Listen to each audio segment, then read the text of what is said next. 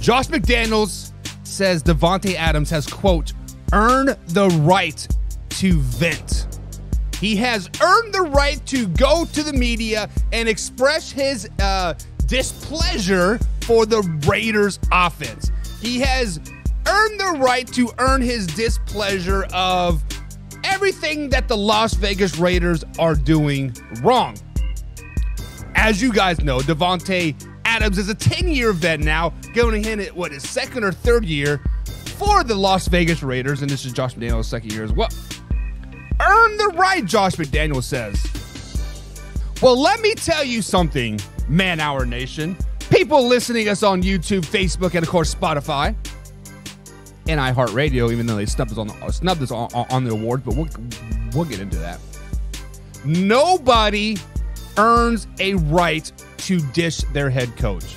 Nobody earns a right to throw their organization under the bus.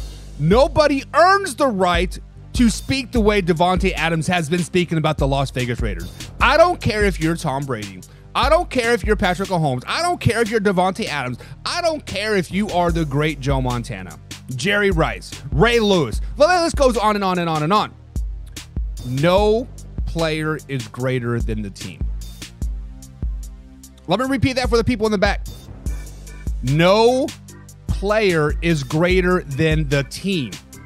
So Josh McDaniels to say that Devante Adams has, quote, earned the right to voice his frustration with the Raiders offseason moves and lack of production and offense and all this other crap.